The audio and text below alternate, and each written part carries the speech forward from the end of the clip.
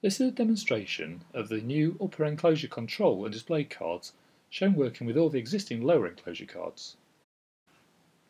As seen in my last video, the lower enclosure contains the 5 cards completed so far, which fill the lower left bay of the enclosure.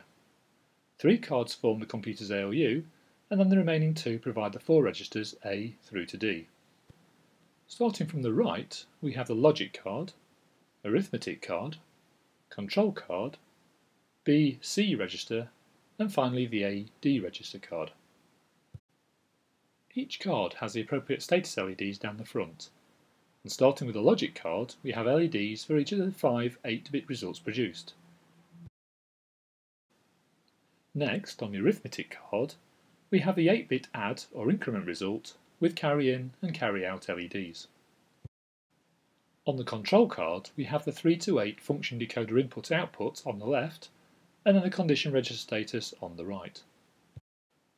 On the BC register, we have the B status on the left and C status on the right, and finally the AD register card has the A status on the left and D status on the right.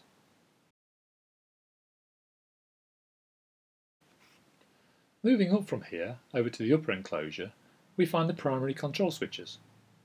The left set of switches act as a read-only 8-bit register, which can then be gated onto the data bus.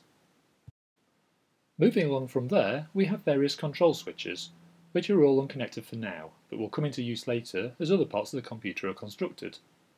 Effectively though, these will eventually control the computer clock and allow loading and viewing of values in memory. Above the primary switches there are 2 display cards, display A on the left and display B on the right. The left-hand display A shows the state of the computer's various control lines. Each block on this card is a tactile switch, so that as well as displaying the state of a particular line, the user can, when the computer is placed in a special diagnostic mode, manually control the line. The upper left set of 8 switches show and control the loading and selecting of registers A through to D.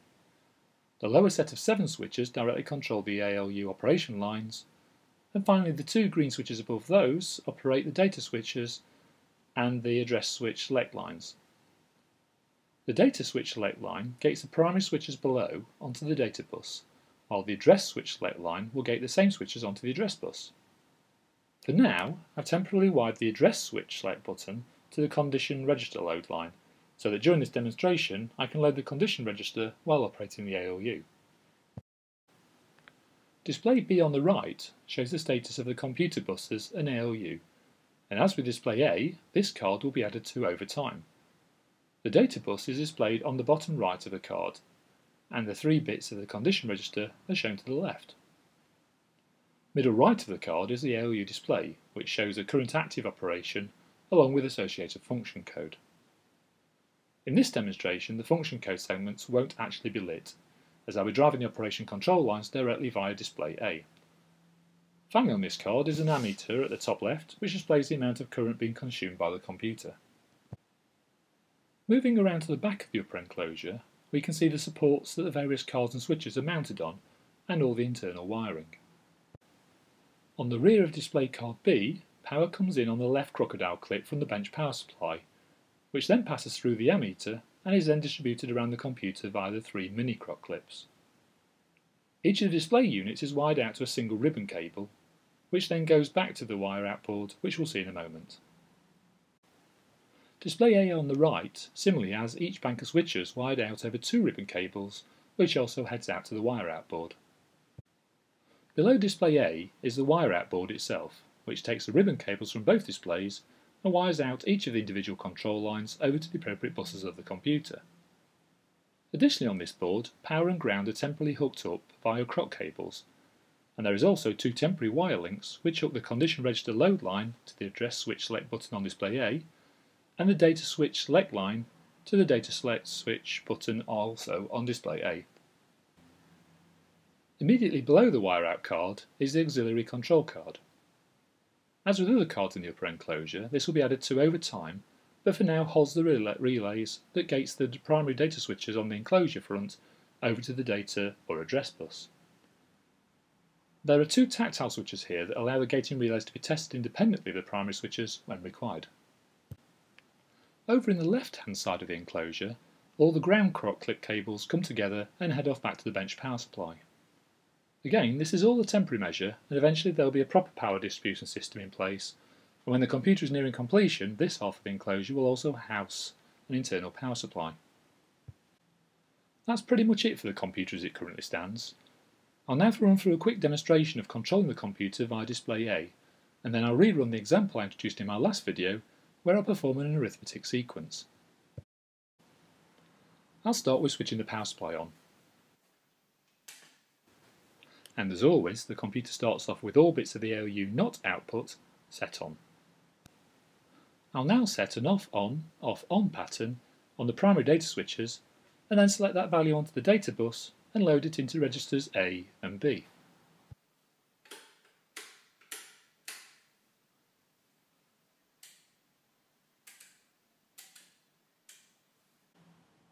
I can now swap to an off-off, on-on pattern, and likewise load that value into the C and D registers.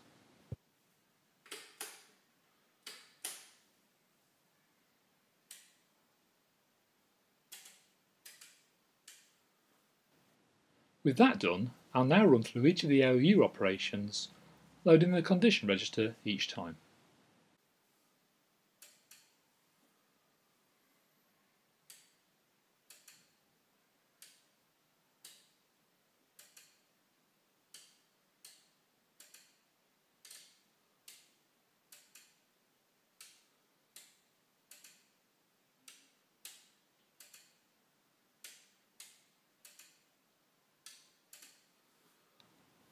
As you can see, each result appears on the data bus as shown in the lower right of display B.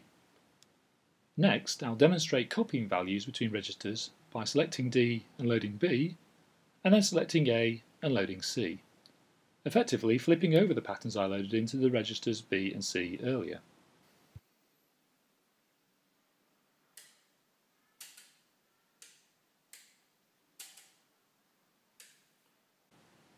I can now clear each of the registers by loading the empty data bus into them, and then that's pretty much everything the display card is currently capable of.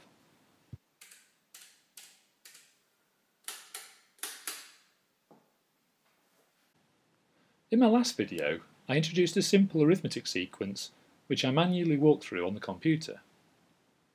Now I have the new display cards, I'll be able to run through the same sequence, but with greater ease, as I can now use the switches on display A rather than the fiddly dip switches from before. Just to recap, the arithmetic sequence is 2 plus 4 plus 1, all multiplied by 3, and then with 3 subtracted from that. As before, we can break this down to a series of steps that we can perform on the computer to complete this particular arithmetic sequence.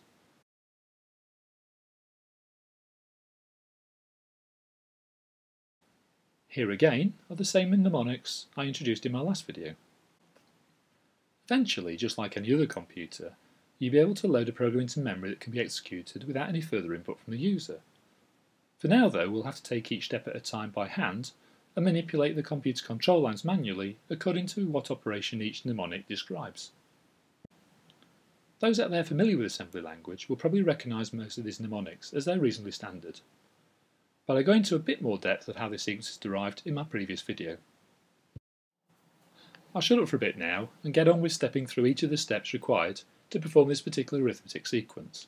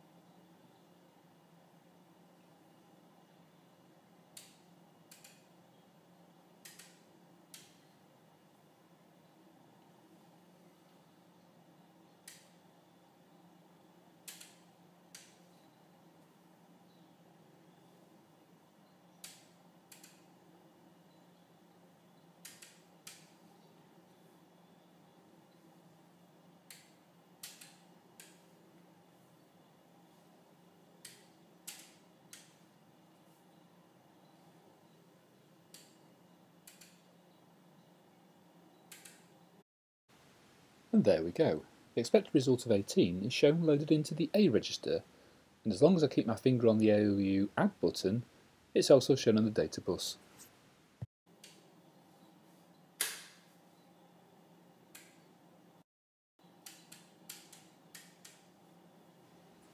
So that's all for now.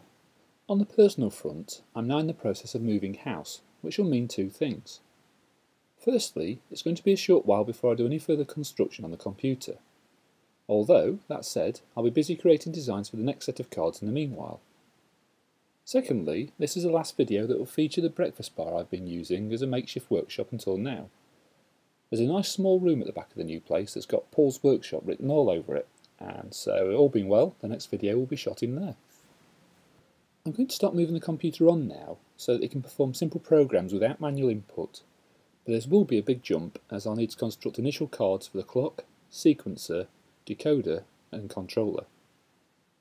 As always, I'll be posting progress on my blog at relaycomputer.blogspot.co.uk, so please do take a look, and I'll no doubt put together a new video on here as soon as there's something interesting to show.